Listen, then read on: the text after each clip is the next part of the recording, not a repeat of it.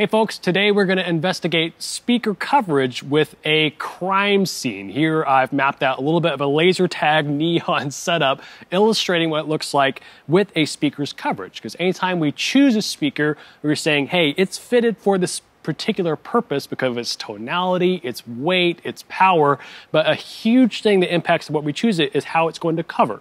And this is primarily in high frequencies, as we're going to discover, but there's some general rules of thumb and ways we could think about coverage that I want to share with you today that was revolutionized and shared with me from Bob McCarthy in his book.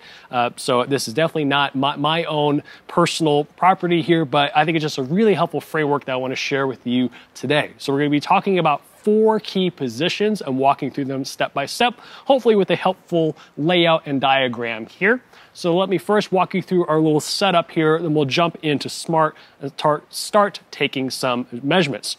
I've got a cute little QSC K8 right here. It is a 105-degree wide speaker, and that's also its vertical coverage. So it is turned upside down because we're doing a ground plane measurement, and I have its tweeter closest to the ground. So then I've placed 4 microphones throughout here. My first one is my green microphone, my A microphone. This is on axis. This is directly in the center of the speaker's throw, and it is 6 feet out. My next microphone, and we'll call that on ax near.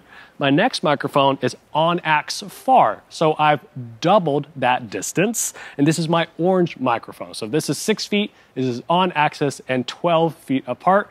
Now we're going to move on to off axis. So this is my pink microphone. This is, if it's a 105-degree speaker, we split that in half off axis. And well, what is that? That is the minus 6 dB edge, or half the energy off axis in the high frequencies for any given speaker. That's where the industry settled on for speaker coverage. And that's where we have right here. And then we have last, our yellow right here, which Bob McCarthy calls his minimum variance line. So within a speaker's coverage, we can go to on ax far and walk in a straight line all the way over here to off ax, and we're gonna see the minimum amount of change. So we're gonna take a couple measurements along this line and see if that is true. So the point of today's video is to not say, hey, look, the K8 is the best speaker in the world or the worst speaker in the world. We're just looking at its simple spec of 105 degrees of coverage, looking at these few key positions and then moving forward. Now let's take some measurements of our microphones and step through them one by one and digest the characteristics and the total balance that's going to change depending where we're at in the speaker's pattern. So let's capture all 4 and then we'll step through that data. So turn on my signal generator with G. Hit the track all button, sync them all up. In my normal transfer function view would see this, my impulse response at the top, my phase graph, and now my magnitude graph. I'm not going to shut up so I don't cloud the data and then capture it. Just going to call it K8. Hide all these guys, and then let me rename them something useful. These are our 4 traces. I'm going to drag them over here, hide what's going on here. And now we make this window a little bit bigger for us to be able to see what's going on. So here's our on-ax near measurement. Again, this is not to say like, oh, look at how great the K8 is. This is a ground plate measurement in the near field. It's not ideal conditions for this, but I just want to show what happens to the total balance. So on-ax near is going to serve as our basis or kind of our reference measurement. Again, we're just 6 feet in front of the speaker, directly on the center of the speaker's throw.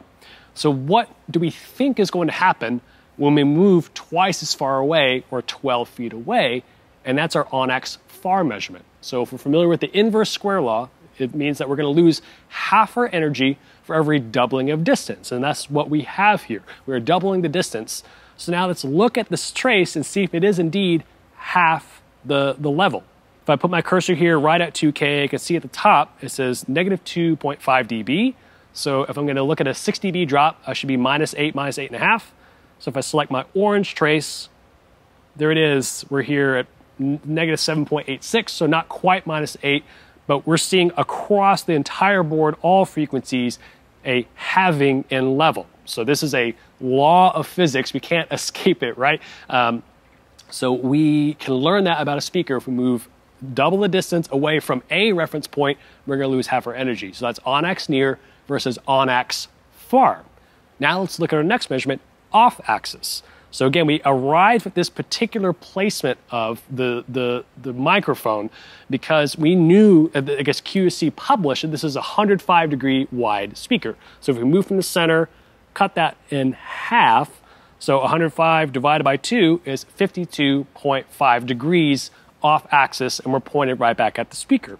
So the industry decided, again, that should be the minus 60 dB, or half the high frequency content at that point. So let's look at that. So that's our green on-ax near versus our off-ax. And again, this is 6 feet in that direction. So it's not at the same depth. It's the same count. We just took a line, drew it out to right here, and then anchored it over that way to that mic position, and that's what we got. So that is off-ax. So indeed we see the low end tracks really similarly, because again, it's really similar distance. They're both 6 feet away. But as we move up in frequency, we see the high frequencies start to vary a lot, with the most amount of variance we see here right at 2K, and then things get a little bit squirrely above that as well. So that's what we can expect from any speaker, for the high frequencies to drop off, even if we're at the same distance as we move to the edge of the speaker's coverage. Again, this is a 105-degree speaker. If we got a really narrow 60-degree speaker, this would be at the 30-degree edge, and anything in between would be true. So now let's look at our last measurement, and this is minimum variance. So this is halfway between these 2 points of on-ax far and then off-axis. So we can see this is where we see the least amount of change as we walk through the speaker's coverage. So if I'm standing here, again, half the level of on-ax near, as I walk this line off to this edge, that's going to be the least amount of tonal change. So let me do that. Let me take 2 more measurements, one a little bit closer right here with just this microphone, and one here, and we're going to see the least amount of change. So we move this guy. We'll still point him at our speaker. Go back to mic D, kick him on, reset our delay. Let's just say D, take 2. Now I'll move it even out a little bit closer, point it here.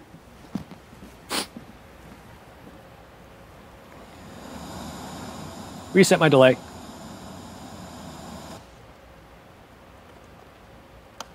D, take 3. So I'm going to hide everything, and let's just look at the original minimum variance measurement in here and here. So the take 2 is a little bit farther, a little bit closer. You see how those traces line up?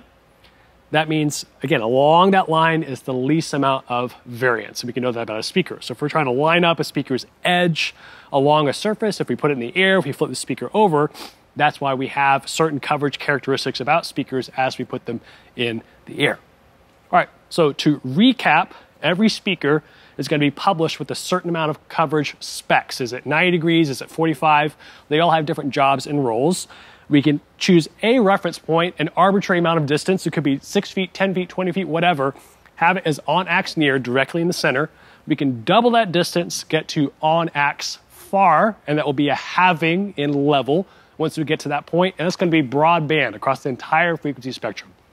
We can now go to the edge of the speaker's coverage by taking the coverage pattern, cutting it in half, and moving off axis, and going the same distance as we did with on axis. So if that's 6 feet, take a line, bring it over 6 feet from the speaker, and this should be the minus 6 dB edge of the high frequencies. So low frequencies are going to be similar, but we're going to see this drop and hopefully leveling off. Now if we take a line and draw it from our off-axis edge all the way to on-ax far, there's a minimum variance line. And so lining this up with an audience plane is going to create the most even experience. Thanks for hanging out with me today. This is illustrating speaker coverage a little bit easier with a crime scene investigation. My name is Michael Curtis, and I'll catch you next time.